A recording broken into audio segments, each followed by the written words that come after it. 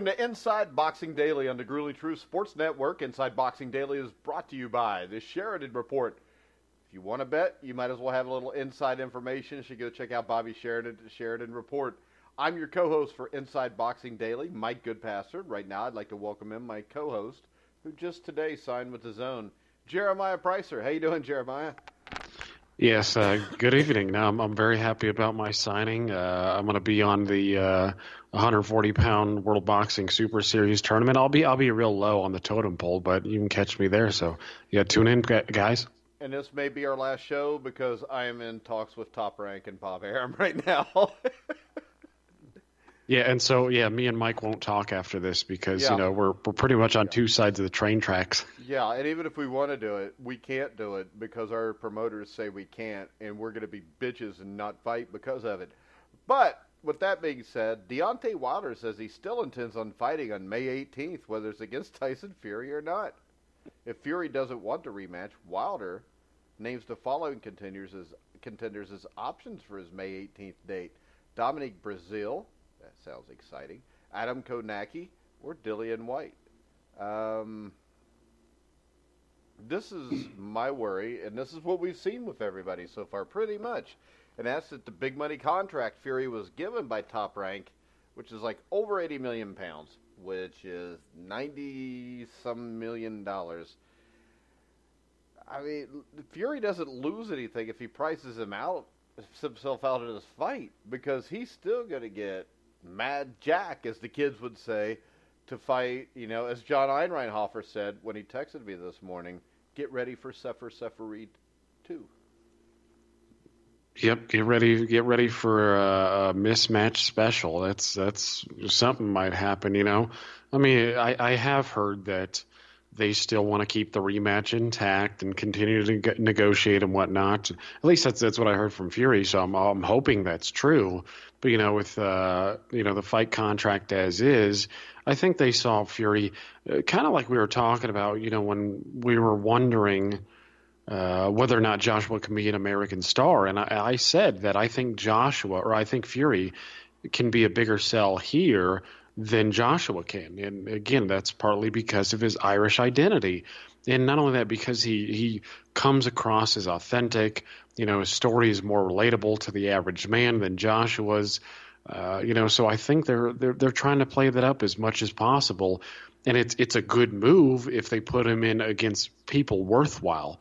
But if you give me, some mismatch, because one of those is coming. It's got to be. I mean, we've just seen this too often for it not to happen. I mean, I would be genuinely surprised if you had Tyson Fury versus Wilder 2, and then, he fights, White and the winner of White and Breazeale, and then, he fights Anthony Joshua.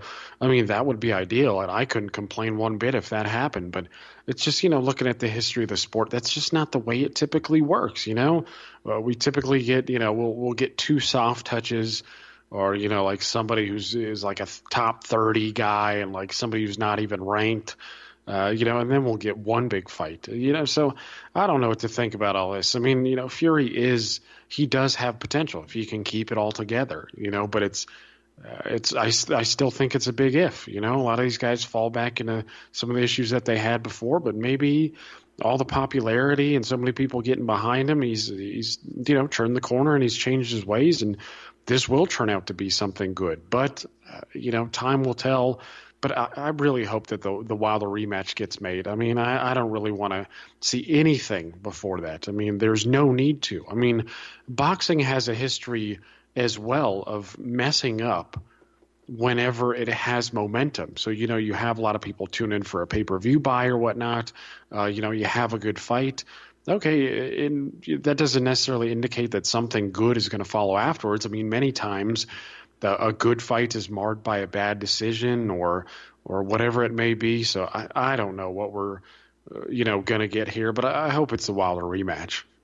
Yeah, and I don't worry about Wilder. I think he's going to fight one of those three guys, which I'm not big on Breazeale. I would love to see the Konacki fight.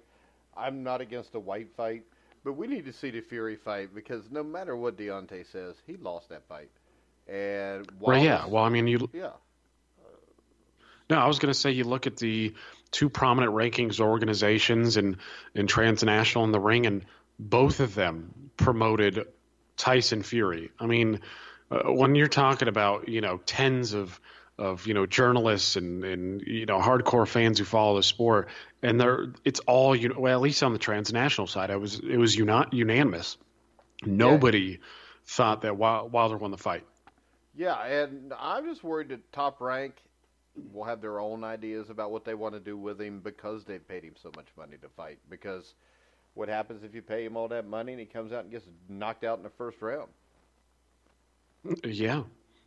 Right. Yeah, I know. What if that does happen? And you never know with heavyweights, right? I mean, I think that's why so many people are drawn to the division itself, because you're more likely to have upsets like that. And that's why, Bob Arum with his he said that he's changed his ways, though I'm not exactly sure. He said he's changed his ways about marinating fights, where he's taken too long, right? You look at the numerous examples between, what was the big one, Gamboa and Lopez, and the list goes on and on, right? So he said that he's not into marinating fights as much as he used to be, and he said this a few years back. So I'm hoping he realizes that that's the best thing to do. Just get the Wilder rematch.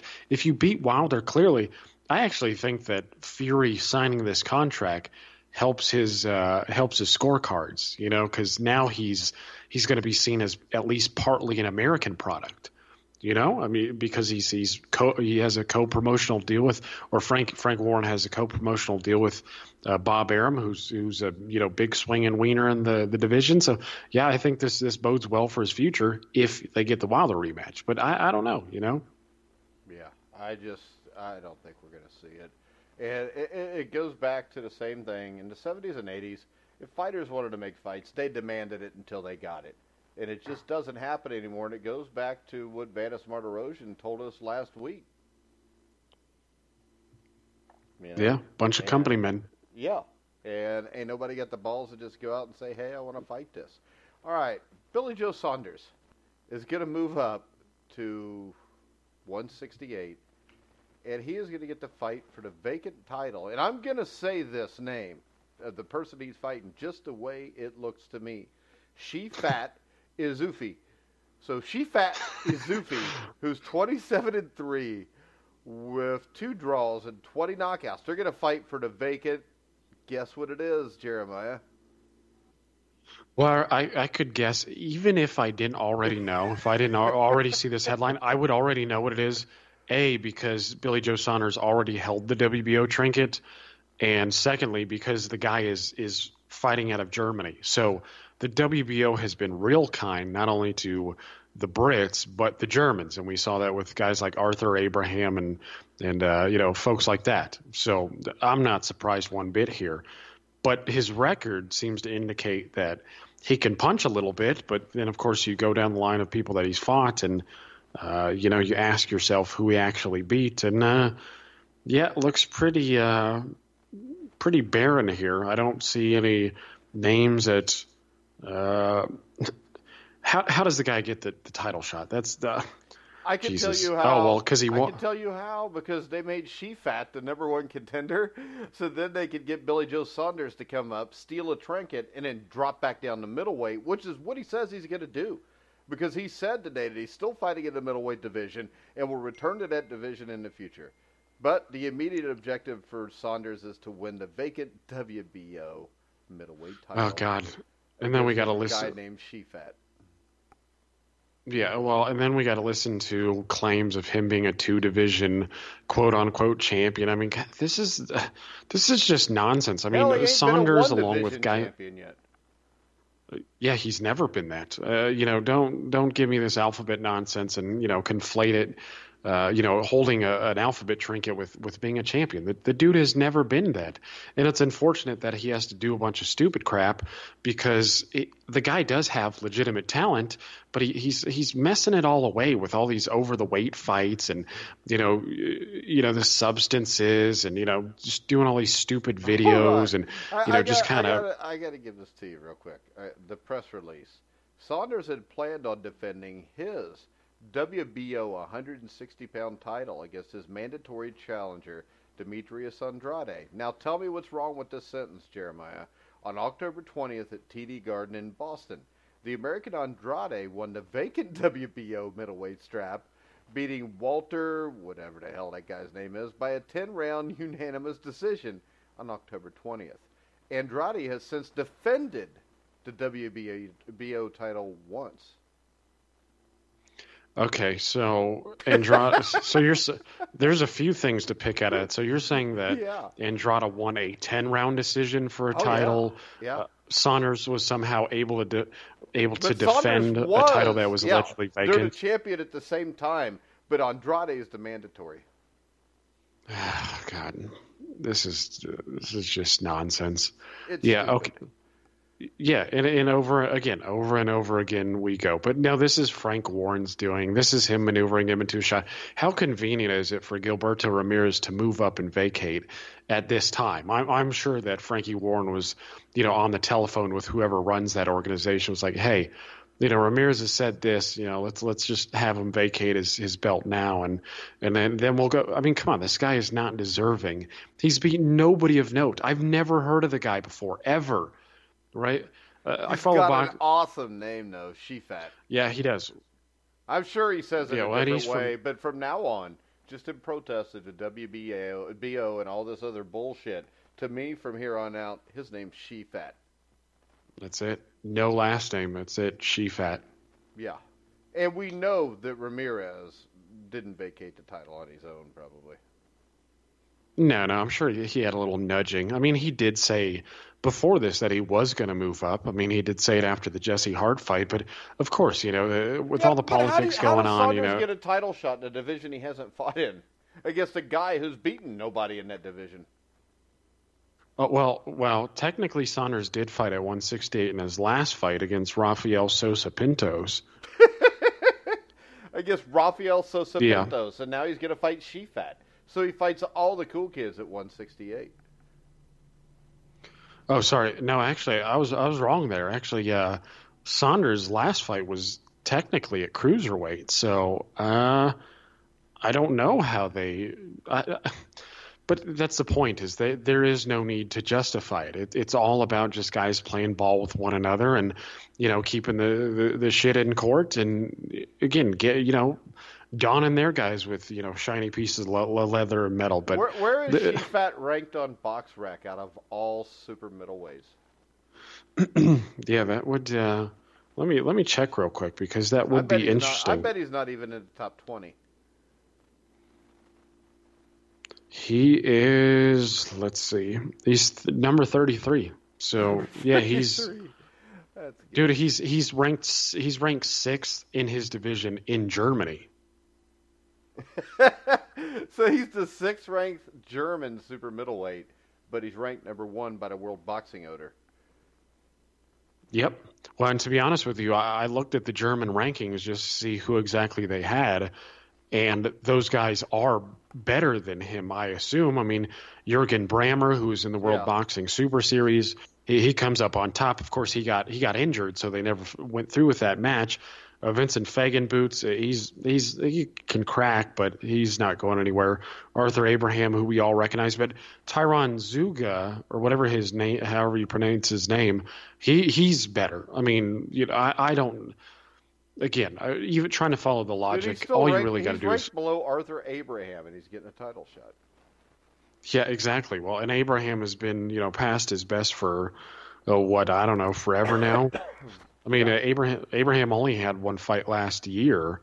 So, anyways, all you got to do, listen, if you're listening to the show, don't try to follow the logic, okay? Because right, you don't have to piece this thing together like a detective, where you have a bunch of pictures on the wall and you're trying to attach the strings to the pictures and make the connections.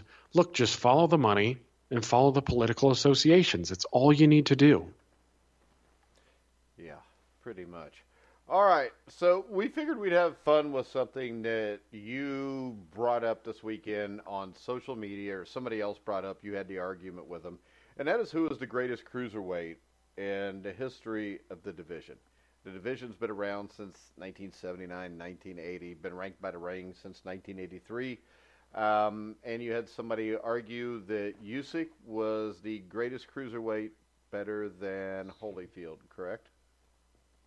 Yeah, well, and it was pretty much put in this manner. Okay, so Usyk is the greatest cruiserweight ever. Changed my mind. Okay, and so he's working on the presumption that that Usyk in fact is the greatest, and he's not the only one making this argument. To be honest with you, I've seen a number of folks justifying this, and it's not the largest leap of logic I've ever seen, but I just don't buy it. Because Holyfield, no matter what you say about Usyk, let's imagine that you say Usyk is more accomplished than Holyfield. Let's just imagine, right? Because Usyk has done a number of things that have been in the public eye, right? I mean, Holyfield didn't have a World Boxing Super Series to unify his trinkets. Of course, there were less back then. He didn't have to go into all these. It wasn't. Of course, this will be one of my arguments, but Usyk was traveling to all these guys' hometowns, and he made usually the best guys, or guys who were perceived as the best guys he was going to fight.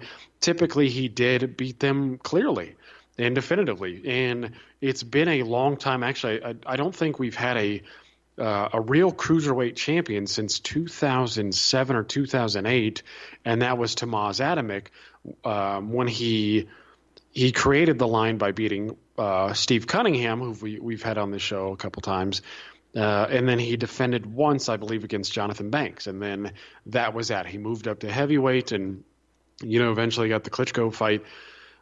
So my thing is this: is even if you admire the circumstances by which Usyk has gotten it all done, I mean, he's done it very quickly, right? You can compare that there, right? In terms of how quickly they became the man in the division, right? There's some comparison there.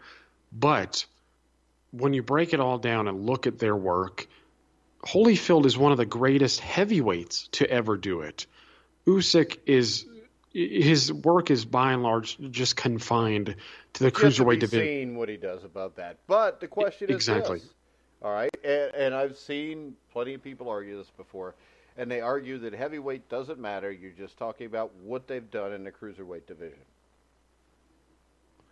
Well, no, because it doesn't. I mean, I think if you ask any historian, what sort of weight that adds to their merit, I think it's significant. I mean, that's why, you look at Benny Leonard and Roberto Duran, and you might say, oh, well, Benny Leonard had a better resume, but he's lesser pound for pound because he didn't accomplish as much at a higher weight. But moving up in weight and showing that you can still be dominant then is a sign of how good you actually are, right? It is a testament to your ability. It is a testament to your skill, right? It's a testament not only that, especially when you move up, you're giving up advantages that you had in a lower division, and so to still compete at a high level, again, shows the goods, right? So Holyfield was able to move up. He was able to take, crisp, clean shots from bona fide heavyweight punchers. Yeah, George Foreman, it doesn't get much harder than that. Right, and he was barely blinking with, some of these shots that he was taking, right? And not only that, he was fighting in an era, a good era, so it does matter. And I think most people would agree with you and I that it does. It is something that you would have to factor in. And even if you don't factor it in, if you just go based on their resume at cruiserweight, Holyfield is still better. I mean, now, okay, so if you go to head-to-head matchups, Holyfield's the better guy, right? Usyk is a fine boxer. I like him. In fact, I've been saying for years that I think Usyk is the best cruiserweight I've seen. Oh, I think he would be the best heavyweight champion of the world within the next couple of years. Yeah, I said that when he was coming up, before he ever made his mark on the division, really made an imprint. I said that I think he's the best cruiserweight. He'll become the best cruiserweight since Holyfield. But when you look at the head-to-head matchups, the vast majority of us are going to favor Holyfield, right? Like we talked about off air, 15 rounds, scorching heat. We're talking about, making the fight in it doesn't really matter where it's, Usyk was able to travel, but people who are arguing for Usyk forget that the division was not European heavy when it started out. These guys were by and large American, right? Carlos De Leon, well, I think he was Puerto Rican, right? That's the USA. Marvin Camel, USA. All guys that they fought as. Yeah, Ocasio, Puerto Rico. Um, but this is my thing. When you look at the competition, you look at even the second fight that Holyfield had against Eric Winbush. That's the Winbush that ended Matthew Saad Muhammad's career. Had an upset winner here or there. Tyrone Booz was a decent fighter. Anthony Davis was a guy that was ranked, what'd you say, number 3 in 1983 by the Ring magazine. Shishande Mute was a former cruiserweight champion, or he won a cruiserweight championship afterwards. I can't remember which, but it was right about the time he did. He had a great fight with Leroy Murphy where they had a double knockdown in it. And it was actually the fight before he fought Evander Holyfield. Shishanda Mute lost by KO in the final round to Leroy Murphy. So, I mean, this is a guy that was definitely a top 10 guy, and that is in Holyfield's, maybe 10th fight, something like that. Hold on, let me look. Well, yeah, he beat Anthony Davis in like his 7th or 8th fight. Yeah, and then he beat Muti after that. Jesse Selby, Terry Mims. But Dwight Muhammad Kwawi, I'm sorry, guys, but if you think that Breedis or I don't even remember the other guys' names, but if you think Breedis or guys like that are going to beat Dwight Muhammad Kwawi in a 15-round fight, you're nuts. I mean, Dwight Muhammad Kwawi was a great light heavyweight. I mean, this is a dude that wore out Matthew Saad Muhammad twice, Jerry DeBole Martin, basically ended James Scott's dreams at Rahway State Prison. And, this was a tough man. And Evander Holyfield went toe-to-toe in like his 12th fight with him, and he beat him. Right, yeah, and it's if you put Gassiev or Breidis in a fight like that in the first Holyfield Kawi fight, they're not coming out of there. Gassiev is technical. I do like Gassiev, right? I mean, he's technical. He's still pretty young. He's got good punching power. He's had some highlight reel knockouts, but he's not. You go back to Kawi's work at 175, and not only the names that you listed, but what about who's the guy who gave Michael Spinks made him look bad? Eddie Davis. Yes, Eddie Davis. Well, he right? beat Eddie Davis and Johnny Davis. I mean, right. He beat Eddie Davis by. Yeah, I think he beat Eddie Davis by 11th round knockout. And again, this is a guy who made Michael Spinks look bad. I mean, he beat up, I think, Rossman. This guy was a damn good. Ended Rossman. On top of that, if you go to Ozzy Ocasio, you go look at Ozzy Ocasio. This is a man that at heavyweight beat Jimmy Young twice. Lost the title bid to Holmes. Everybody lost to Holmes then. He got a draw with Michael Dokes. So he wasn't a pushover. And actually, that fight, I think, was in France when he fought Ocasio. Yeah, I would add that you're teasing out some of the details of these guys' resumes. So Carlos De Leon was obviously a damn good cruiserweight too. So if you look at De Leon's resume, he lost to a guy named St. Gordon, and most of us, most of regular fans would be like, never heard of the guy, don't know who he is. Go look at his resume. St. Gordon. What I remember about St. Gordon though? Is the first time I ever saw Jerry Cooney fight. It was on network TV against St. Gordon. Nobody had ever heard of St. Gordon, and Gordon ran and eventually quit. And then after that, he dropped down to cruiserweight, and he was a solid fighter. And I think he went the distance of like Trevor Berbick or somebody too, didn't he? Yeah, he actually beat Trevor Berbick. Okay, that's what it was. Yeah, so he beat Trevor Berbick before. Berbick ever. So he beat Berbick, and then Berbick went on to win an alphabet trinket against Pinklin Thomas. Yeah, and Carlos De Leon was a damn good fighter. And to even put Breidis in it, put it like this: Breidis is not going to be ranked right now a top 10 cruiserweight of all time. I don't think you can find a list of any boxing historian that knows anything that is not going to have Carlos De Leon probably in your top 5. But at least the top 10. And when you look at this, I mean, you go a little deeper into his career. This is a guy, De Leon, who in 1990, when he's, 15, what year did he start? He started in 74. 16 years into his career, he is going to Great Britain and fighting a draw with Johnny Nelson, who was a damn good fighter, who was a lot closer to his prime than he was at that point. Yeah, when it's if you look at a lot of cruiserweight lists, De Leon was, I think, viewed as number 2 for many, many years. I mean, I don't see a lot of people making up these lists. Yeah, I think the only list you saw was probably mine. But yeah, De Leon was number 2 easily on my list. And I mean, Breedis and them they don't get close to that. I mean, you got to remember also Kwawi. I mean, he almost, De Leon also beat the hell out of Leon Spinks. He beat Marvin Camel. I had Marvin Camel on a couple weeks ago. Marvin Camel was a damn good fighter, and he got a close points win the first time, and he actually stopped Camel the second time.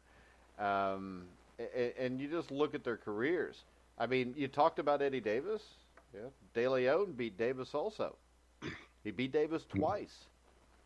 So when you look at these guys, I think when people look at it, they just see Dwight Muhammad Qawi. But there was more on Evander Holyfield's resume at cruiserweight than Dwight Muhammad Qawi. Well, and to be honest with you, I think Dwight is kind of like the trump card anyways, because Gassiev and Breidis they haven't shown they're on that level. I mean, yeah, this was a Dwight Muhammad Qawi who was not at his best, but when you look at how well he fought against Holyfield in the first fight, this is obviously a guy who's still very good, and he also won an alphabet trinket at cruiserweight. So it's not as if the guy just blew up and then he just was just downward slide since then. No, this was still a damn good Qawi, and to me, that's a bit of the trump card where Usyk is not going to fight a guy of that level unless somehow Gassiev learns from his mistakes and he's not going to fight a guy at that level, not at cruiserweight. There's nobody there. There's no way you can learn from your mistakes and become Dwight Muhammad Qawi if you're Martin Breidis. Just not going to happen. Yeah, well, and the thing about Breidis too is Breidis is more proven, arguably more proven than Gassiev. I mean, Gassiev did have a close, but I think substantial win over Denis Lebedev, who was a damn good cruiserweight himself. But Breidis, of course, did significantly better against Usyk than Gassiev did. And then we saw in the World Boxing Super Series, the second cruiserweight tournament, Gassiev kind of got a hand-me-down when he should have lost to Noel Gavor, who I think everybody I saw had winning that fight. But I'm looking at some of these lists to just kind of get a feel of where everybody places. So, Boxing News, right? It's been around since 1909. They've got a cruiserweight list, and it's Evander Holyfield number 1, Carlos De Leon number 2. So they also have Qawi at 5. So I think Boxing News is a good source, right? This isn't some Joe Schmo on Ranker, where it's a popularity contest. So we're talking about exactly. Yeah. So we have Evander Holyfield knocking out 2 top 5 cruiserweights ever. Usyk, he doesn't have that, and he's likely not going to have that. Let's see if I can find some other lists. Some of these got Ranker. Don't even want to go there. Boxing 24/7. Wonder if the Ring ever rated some of these guys. Oh, geez, I guess somebody on ESPN even wrote an article of why Usyk is the greatest ever. Here we go. I'm going to use Boxing Scene. So I think Cliff Roll did a lot of good lists back in the day. Back in I think 2008 to 2010. I could be mistaken there, but he did some really interesting lists where he did a lot of this resume based stuff where he was ranking guys. So let's see what he has. I like Cliff. Let's see. So Holyfield, obviously number 1, no debate there. Carlos De Leon, number 2. Wow, surprise, surprise, right? So in fact, it's he breaks us down statistically. So De Leon was a 3-time lineal world champion. Over a decade. Had 7. Yeah, had 7. Yeah, so he had let's see, he fought 7 titleists / champions. Marvin Campbell, S.T. Gordon, Ratliff, who was also highly rated in 1983. I think he was number 6. Benton, Holyfield, Nelson, and Duran. So that's pretty impressive resume. Who do we got at 3? Let's see. So Johnny Nelson actually comes in at number 3. So yeah. so who they beat? So or who well beat? so who did Johnny Nelson beat? No, I mean basically Carlos De Leon. I thought Drew beat with him. Johnny Nelson, but it was called a draw. It was in Great Britain, and that was in Right. 1990. That was when Nelson was a lot closer to his peak than De Leon was. Right, so we have De Leon drawing with, arguably the 3rd greatest cruiserweight ever. Well, I don't think he would go that far now. I mean, I wouldn't place, Johnny Nelson over Usyk at this point. But, we're still talking about guys beating some of the best fighters to ever grace their division. And so, I just don't see the argument for it. Head-to-head, Kawi is going to win that one. Holyfield should win against Usyk. Resume. Here's another a sticking point that I found is that Holyfield knocked out every single notable person that he fought at heavyweight. The only person he did not knock out is Kawi, who is tough as old boots. You mean and a cruiserweight? Exactly, and that but was he did knock him out the second time. Exactly. So technically, he did, knock out every. There was only one person who lasted the distance with him, and that was Kawi, and he got him in the second go round. Nah, his first 2 fights were decisions. No, well, yeah, that's why I said every significant person. I'm basically meaning anywhere from Anthony Davis. 3 guys that went the distance with him. Yeah, well, and again, once he got to the world level, he knocked out everybody but Kawi. I'm pretty much counting anything from I think the Anthony Davis fight until he moves up to heavyweight. He knocked out every single notable person, again, except the first Kawi fight. Usyk has not done that. Usyk has been taken to a decision a number of times. And Usyk, again, he's looked very good against Gassiev. He looked very good against Glowacki. He looked very good against Huck, right? But he didn't get stoppages in some of his more notable fights, right? He didn't stop Glowacki. He didn't stop Gassiev. He didn't stop Michael Hunter, who, he was in against Moonshu, who was, I'm not sure if that's how you say it, but he was a little awkward, and it seemed like a little too long to get him out of there. So Holyfield went out there and got the job done at a higher level than Usyk did. I think this debate is settled. Okay, it's settled. We're right, and everybody else is wrong. But that is true.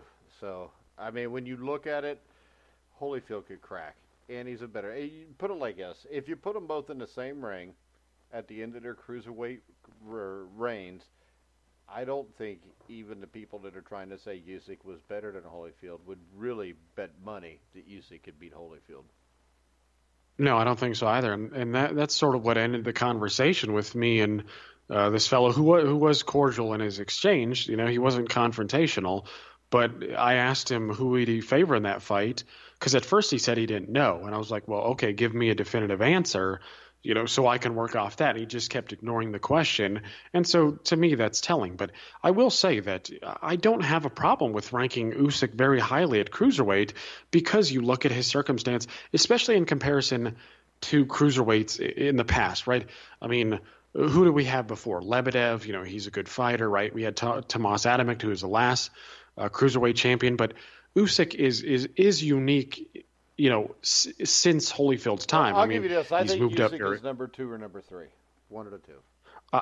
Yeah, exactly. And I think I wouldn't have a problem with anybody putting him number 2 because most of us like to see dominance, right? And Usyk has not been knocked off by like an S.T. Gordon type, to his credit, or an Ocasio or somebody like that. So I don't have a problem with him being number 2. I think he's very good, right? He's crafty. I mean, his engine's good. The fact that he's been a traveling champion in an era when so many guys want home field advantage, it's admirable. I mean, the World Boxing Super Series has really done a lot for his brand, and now he's a recognizable figure. And again, as an Eastern European in the cruiserweight division, which has kind of been, just a secondary division anyways for its entire history. That's why guys like Hay and Holyfield and all these other guys generally move up, to make the big money. But for Usyk to get this sort of recognition, and deservedly so, because of what he's been able to accomplish, again, I don't have any problem with putting him number 2, but he's not Holyfield, okay? There are very few men in boxing history who are like Holyfield, and Usyk would have to do a hell of a lot to get anywhere near that. Yeah, and the big problem because he's not going to be fighting in a division that's as deep as the 90s. Yeah, that's what I was going to say. I mean, he doesn't have the opportunity there with those guys. Maybe if he becomes the heavyweight champion and reigns for a decade. But, all right, on this day, and you've got, on this day, February 18th, 1989, what fight you got, Jeremiah? All right. Well, thanks to Steve Lott, because he always, keeps people up to date with this sort of stuff. But the one I chose was a fight that I'd seen not too long ago, and one of these guys was a guest on our show not that long ago either. So it was Pernell Sweet Pea Whitaker versus Greg Haugen. Anybody who's seen the fight, there was no controversy in the decision. Yeah, but the thing I remember is this. The thing I remember about this is, if you saw the fight in 1989 and you thought about it now, you'd think, well, Whitaker just danced and just beat the hell out of him. But the thing that I remember about that fight was he came out, stood right in front of Haugen, made Haugen miss, and just beat the dog shit out of Haugen. Yeah, Haugen was pretty... Haugen, as good as he could be, he was pretty timid pretty quickly. He was just befuddled, because, like you said, Whitaker could stand there and make him miss all night long and just pepper him with counter shots. And it's not, Whitaker's record seems to indicate that he wasn't a big puncher, and he wasn't a big puncher, but he could crack pretty good, right? I mean, we did see, like when he needed to bail himself against Hurtado, he got the job done. Whitaker hit hard enough to get a guy's respect, and he certainly hit hard enough to stop a guy if he wanted to. Again, he's not going to one-shot knock you out, but like you look at some of his body work, which is Mike and I have, we've been on about this, I think, at a number of shows where Whitaker constantly gets touted as one of the greatest defensive fighters ever, but he was far more than that. I mean, his jab was superb. And actually, I got to give Max Kellerman credit in that regard. He has, for many years, he was high on Whitaker's jab, which was phenomenal. I mean, it was technical, it was active, it was accurate. He didn't, it wasn't always coming off the same way. His body punching is underrated. I mean, go watch the Jake Rodriguez fight. He beat that body like a drum. And the thing with Haugen is just, he couldn't hit him. I mean, he was just outsmarted. It was like me versus the world's best chess player. I got no chance there, and that's what it was in this fight. It was a mismatch, but Whitaker boxed beautifully. I mean, the man was really something to behold. Yeah, I still think he'd have taken Duran at lightweight. Yeah, I know a number of guys who would probably agree with you, but of course, there does seem to be a Duran brigade who hold him, in real high regard. And again, I'm not saying that Duran wasn't a great lightweight and whatnot, but he wasn't. I don't think he was unbeatable at lightweight. He wasn't because Esteban de Jesus beat him. Right. When de Jesus was a boxer, right? Yeah. And when I look at it, the other thing about Whitaker is this. Whitaker was more impressive moving up to welterweight than what Duran was. That may sound nuts, but you look, I mean, he dominated people at welterweight also, including Buddy McGirt, who was a hell of a fighter. He beat Buddy's ass twice. He dominated Chavez. I don't care what anybody says. He kicked Chavez's ass. Gary Jacobs was a decent fighter. Jake Rodriguez, he beat the hell out of Wilfredo Rivera. He beat him, I think, twice. Hurtado The De La Hoya fight was close. Actually, I thought De La Hoya won that. But the fight that stuck out to me was when the reflexes and stuff were kind of gone. In 1999, he still gave Felix Trinidad a handful, even though he lost almost every round. It wasn't by much every round. No, it wasn't. Well, and to be honest with you, Whitaker, as faded as he was at that point, he was still ranked, I think, number 5 going into that fight. I could be wrong. I'd have to check the sources, but I think he was number 5. I mean, that shows you how damn good. I mean, this guy was, blown out on coke at that time, and I mean, you could see that you could clearly see the slippage in the Hurtado fight because he was losing that. Right in his prime, I don't think he has. Hurtado was kind of a quirky guy, and he even gave Costa Zoo trouble. So he was a guy who could fight for sure. I mean, he had a long amateur background, and he could box a bit and hit a little bit. But Whitaker isn't struggling that much if he's at his best. So for me, that was one of the times that you just saw clear signs that he was on his way out, and he still managed to. I mean, and a lot of people argue that he beat De La Hoya. I'm with you, and then I thought De La Hoya came on strong. I do think it was close, but I did think De La Hoya won the fight. Well, and I still think that's highly impressive in itself. I mean, we're talking about a faded, 13, 14 years into his career. Right, yeah, he's regressing at that point, and he arguably beats Oscar De La Hoya. I mean, De La Hoya was a great fighter at his best. Again, I know a lot of people like to give him shit because the way he's promoted himself and stuck his nose in everybody's business and talks crap on Twitter and whatnot. But the way he uses kitchen utensils, all that. Yeah, and and fishing utensils, and garter belts and leggings and stockings and dildos and whatever else he uses. But that's up to Oscar, whatever he wants to do. Well, yeah, and to be honest, whatever he's doing within the confines of his bedroom with a prostitute that's his. I mean, that's his to own. I mean, but there are a lot of boxers who have done worse, and we don't give them half the amount of flack that Oscar gets. And again, that is because Oscar's in the spotlight so often. But Whitaker was damn good. I mean, the guy's a modern legend for sure. So Haugen, just wasn't on that level. And like you said, the Chavez fight was just a beautiful display of pure boxing from him, and it wasn't even close. I mean, and I think most people realize that. Even Sports Illustrated ran the headline, "Hey, this was a damn robbery."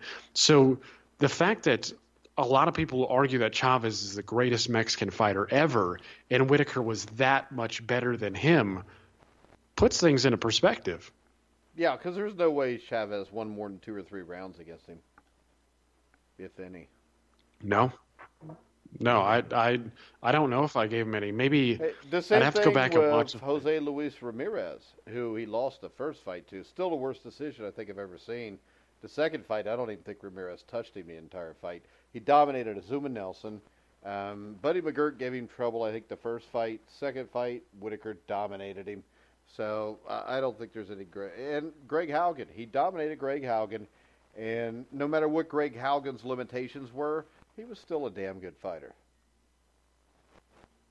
Yeah, he was, and I often wonder, people who, especially I'm talking about real new fans who are on the Mayweather bandwagon. I wonder, what they would think of Whitaker and his resume, like how some people put it into perspective, like how do you compare Floyd with Whitaker, right? Like how do you tease out the details and rank one higher than the other? Because they're boxing guys, they're more defensive minded, but obviously they both had very good offenses as well. But like when you think of the best guys, the best fighters of the last 30 years or so, or since the 90s, for me it's guys like Roy Jones, Whitaker, obviously Mayweather and Pacquiao are up there as well. But I'd like to see some of these guys where they rank Whitaker, because they probably do themselves well by going back and looking at some of those fights. Because guys like Ramirez he wasn't a bum. Ramirez, didn't he knock out Rosario in the second fight? I think he lost the first one, but then knocked him out in the fourth. He split fights with Rosario, went the distance with Hector Camacho. He went the distance with Ray Mancini before Mancini got the title. I think he went to Youngstown, Ohio to do that too. So, yeah, he was a good fighter. At lightweight, if Mayweather fights Whitaker, that would be very interesting. Very. Very boring, too, but it'd be very interesting all at the same time. Yeah, well, for me, I've actually always wanted to see Mayweather fight a boring slickster type who's a southpaw. There are people who say, well, southpaws give Mayweather trouble. I do think there's a little something to that. You look at the Judah fight and see how effective he was for the first 4 rounds, but he was always a front runner, could never maintain, Yeah. and you never know. Just with Judah was not bright, so he was probably going to lose that fight anyways. Again, I think Mayweather probably would have adjusted and figured him out regardless. But, guys like Stevie Johnson and Joel Casamayor at 130, 135, those are two guys that I really wanted to see Mayweather fight because they presented that option to him where they were smarter and slicker and quicker. And a lot of people would favor Mayweather over both those guys, but Whitaker's just a different animal altogether, and it's sort of a dream matchup for me. Even though it would be boring, but it is one of those modern matchups you think about quite a bit and wonder how it would go. Interesting. How about that? Yes, yeah, very tactical. Yes. Yeah, and I think that in the end, Whitaker would have taken a lot more chances, and Whitaker wasn't as apt to dance around the ring so much. I think Whitaker would have taken him. But it's according to who the judges are and who's buying the judges, I guess. All right, guys. Yeah. You got anything else before we wrap it up tonight? No, I mean, there really hasn't been much going around boxing circles. I mean, we're just kind of playing it day by day right now. And again, I haven't heard much of anything from, I mean, it really seems like it's turning out to be a pretty crappy year. 2019 has just not set up some good stuff for us aside from the World Boxing Super Series and Canelo Jacobs. Yeah, I mean, yeah, that is a good fight. I mean, but there's few ideal matchups that we'd like to see. I mean, it would be nice to get Garcia Lomachenko or, Spence Crawford, but, we're just all playing the waiting games and, bitching about, ESPN and them paying Tyson Fury big amount of money. I don't know. Well, the hope is they all lose money, and at some point they just have to fight each other to be able to make some of that money back. Yeah, and you would think that they would get the hint. After all these years, you would think the promoters would figure out, hey, just putting the best versus the best is the best way to kind of get your guy notoriety and more money. But nope. Now we got, okay, now who's going to DAZN, who's going to ESPN, who's PBC. I mean, it's enough to make your head hurt, especially because Heyman and Bob Arum don't like each other, so they're not really playing ball with one another. Eddie Hearn is willing to, he's willing to give some and, take some. So, you got to credit him a little bit. And Frank Warren, he's not as big as Hearn, so he has to concede as well. But it's one of these things, like you just get factions, and it just strikes me as odd that all these people kind of join the factions. You have all these fans like, oh, well, they're either riding with Joshua or riding with Wilder or riding with this guy and riding with that guy. Forget all the contractual details, okay, because what a guy gets in his purse is really of little concern to you because you're not getting a cut. But the bigger focus should be cleaning up the sport and just demanding that the best fight the best. People are boxing fans are pretty bitchy, right? And I'm not saying we don't do some of that here. Obviously we do because of the state of things, but we don't lack perspective. A lot of these people are like, well, they're not fighting, and it's all these, divisional rivalries, or it's this guy ducking that guy. There's just a lot of nonsense that's touted around. Again, it's just this big tribal stuff that you see. And again, we just demand that the best fight the best. Don't worry so much about, who's signed to who and how much this guy's getting paid. Just focus on the stuff that's important. Well, I'm not Polish, but I'm riding with Konaki. So. Me too, baby. All right, guys, we will be back tomorrow night at 11 o'clock Eastern on Inside Boxing Daily. So make sure you come back, check us out. Make sure you go to iTunes, rate us. Go to YouTube's, comment on us, rate us, comment us, give us something. We want to thank everybody that's listened over the last couple weeks. We are here every Monday through Friday night at 11 o'clock Eastern Time, and on Sundays at 9 o'clock with John Einreinhofer, who I'm going to try to start a fight with about this Fury Wilder thing on next Sunday night. So make sure, if you haven't heard it yet, Inside Boxing Weekly, where we preview the fights next week, reviewed last week's fights, was done last night, so you can find that on thegruelingtruth.net also. Remember, go to The Grueling Truth and follow our Facebook page. There's also a TGTN boxing page, plus a TGTN Twitter page, which is at TGTN Boxing. Correct, Jeremiah? That is correct. I mean, follow the boxing page, follow the main page. Go to all the social media portals and give us a follow. And again, don't be afraid to give us feedback on the show as well. I mean, if you know somebody who has a nuanced argument about Usyk being the greatest cruiserweight ever, we'll bring him on and talk politely with him. We don't have any problem with that. Me and Mike are open-minded guys, and we're willing to absorb the data and mold and shape our views accordingly. But we're willing to do that sort of stuff if that's what you want to hear. Yeah, and if you're stupid enough to think Mike Tyson could have beat Muhammad Ali, you can come argue that too. So we're gonna wrap the show up for tonight. Or if you think Floyd Mayweather would have beat Sugar Ray Leonard, we can shoot holes in that all day long too. So remember, you can hear all of our shows on iHeartRadio, YouTube, iTunes, TuneIn, Spreaker, Spotify. Tune in wherever you find sports podcasts. You'll find The Grueling Truth.